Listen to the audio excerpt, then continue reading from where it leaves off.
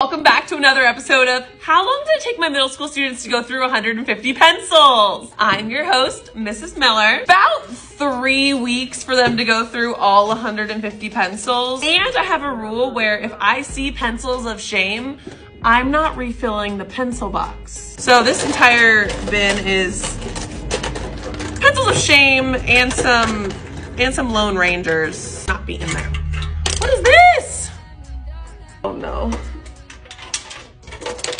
I love my students. I love them dearly. Putting broken pencils in them is not me. Pencil shame. Pencil shame. Pencil shame. Pencil shame. Pencil shame. Pencil shame. Pencil shame. Pencil shame. There's a lot of these though.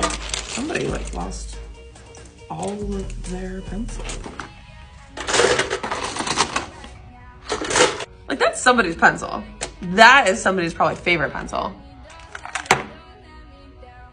See, we can save that.